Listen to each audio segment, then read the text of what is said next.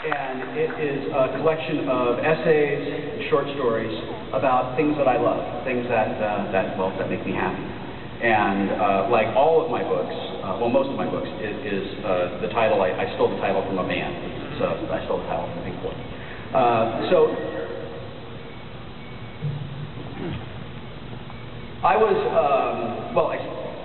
I'm a stepdad. And I was just a stepdad for a really long time. And a couple of years ago, my stepson Ryan asked me if I would adopt him.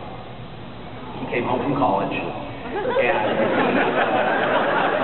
he said to me one night, he said, "Listen, I've been thinking." I'm glad, because that's usually not what you do when you're in college. And he said, all the things that I love, all the things that are important to me, and all of the things that really make me who I am, I got from you. And you've been my dad for my whole life.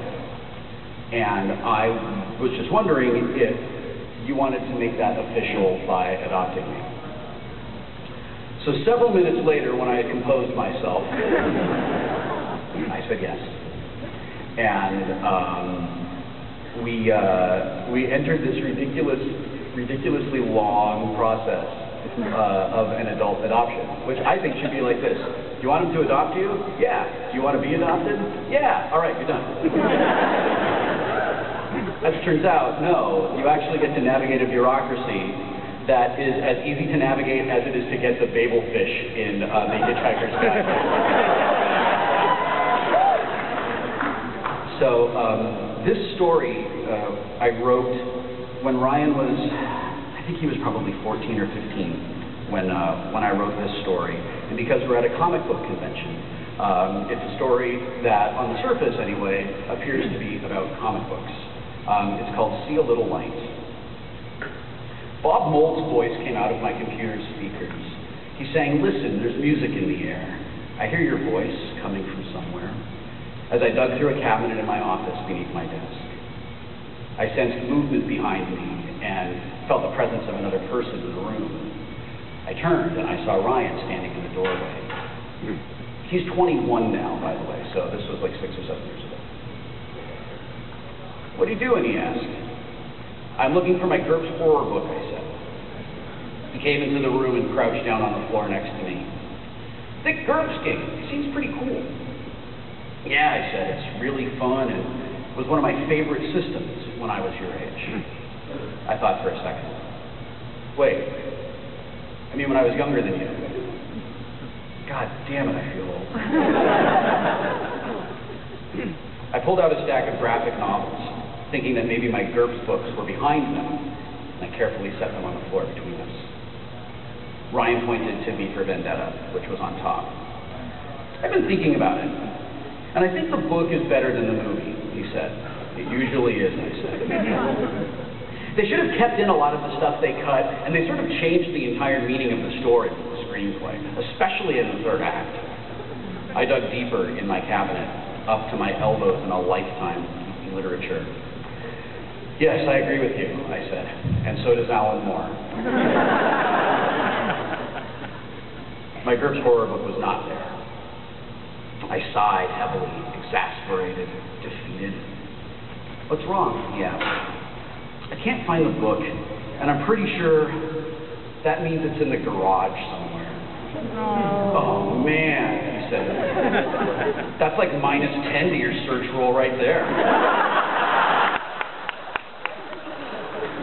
I was too frustrated to laugh, but it put a smile on my face regardless. I don't think there's a parent in the world who would get too frustrated to enjoy a glimpse of himself that flashes across his son's face.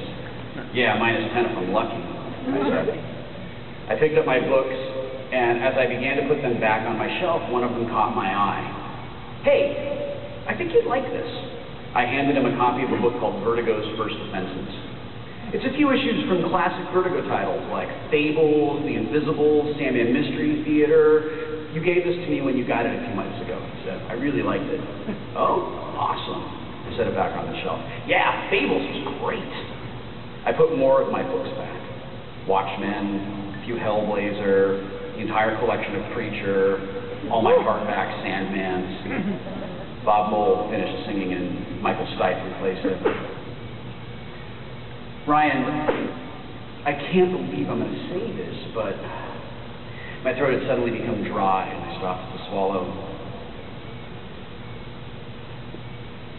I think you're mature enough to have full access to my comic book and graphic novel.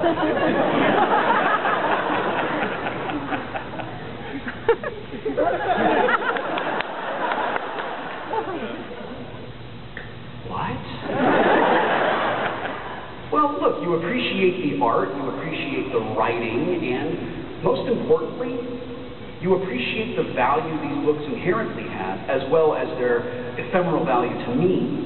I'd like you to read them, and I would be really happy to share them with you. I looked at him and he said nothing. I didn't expect it to be as important or significant to him as it was to me, and that was okay. I mean, part of being in high school is not attaching importance or significance to moments like this, while attaching them to other things, like what exactly it meant when the cute girl from chemistry class said your shirt was funny. What kind of funny did she mean? Like good funny or bad funny? Like funny weird or funny cool? Like funny I should keep talking to her, or funny I should walk away? Why is she twirling her pen in her hand? What does that mean? Like is that a sign? Like get away from my twirling pen? Or like come and talk to me about my pen? Come on, dude, I'm sending you signals and you're not getting any of them.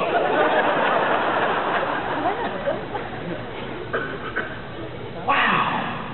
Thank you, he said. Now, does this include, he spoke gravely, the collection? Oh. I guess he did understand the importance and significance of the moment after all.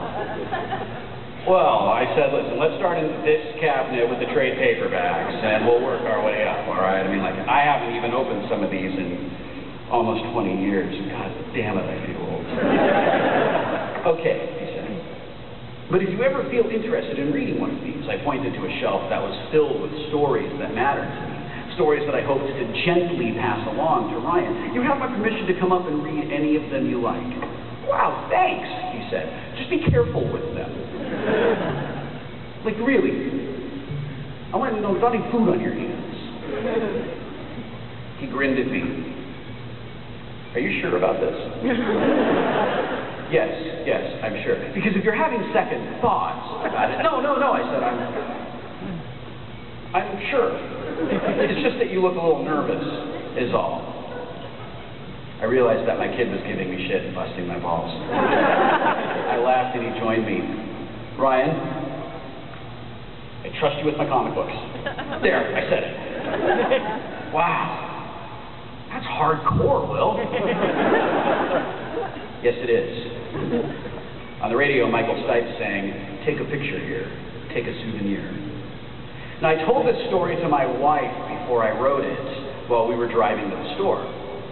When I got to the end and dramatically revealed that I'd given Ryan permission to read my comic books and he had appreciated the magnitude of the whole thing, all I got back was a blank look.